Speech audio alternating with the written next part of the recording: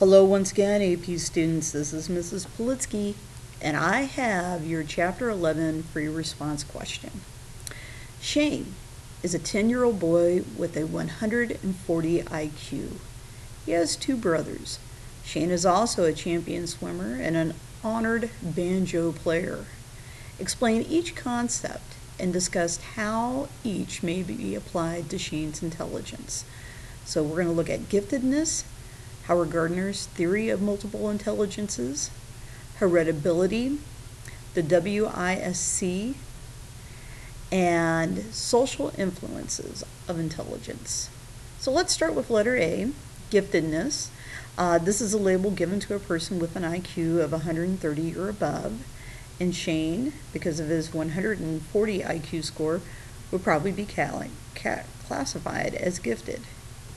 Letter B, Gardner's theory of multiple intelligences. In Gardner's theory, this supports that there are 7 types of intelligences, or 7 ways to be smart, and one of those happens to be kinesthetic, and another happens to be musical intelligences. Letter D, heritability.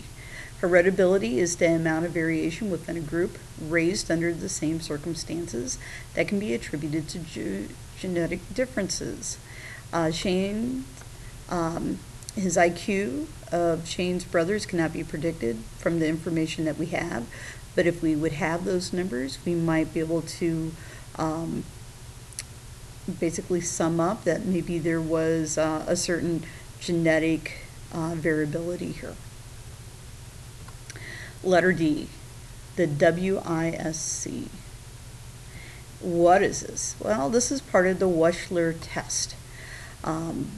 This test, for the most part, was designed to measure intelligence in children, and Shane's score most likely was probably determined as a result of this test. Finally, letter E, social influences. This includes things like health, education, nurturing environment. IQ is not solely determined by environment or genetics. Shane's intelligences are developed through social influences, including his parenting and his interaction with his siblings. Thank you very much.